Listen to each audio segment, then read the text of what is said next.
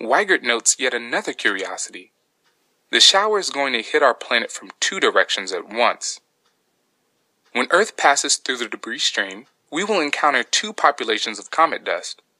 One swarm of dust will be following Comet Ison into the sun, into the sun. Another swarm will be moving in the opposite direction, pushed away from the sun by solar radiation pressure.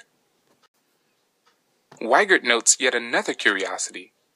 The shower is going to hit our planet from two directions at once.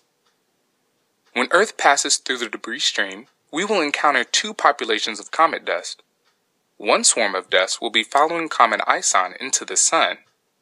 Another swarm will be moving in the opposite direction, pushed away from the sun by solar radiation pressure. Weigert notes yet another curiosity.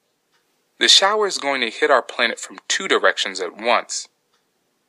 When Earth passes through the debris stream, we will encounter two populations of comet dust. One swarm of dust will be following Comet Ison into the sun. Another swarm will be moving in the opposite direction, pushed away from the sun by solar radiation pressure.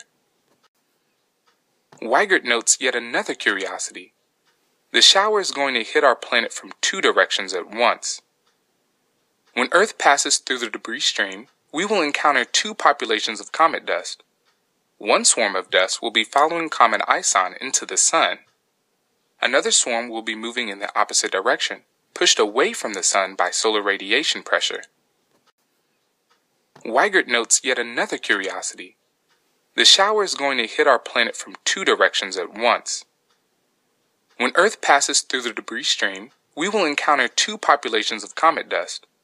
One swarm of dust will be following Comet Ison into the sun.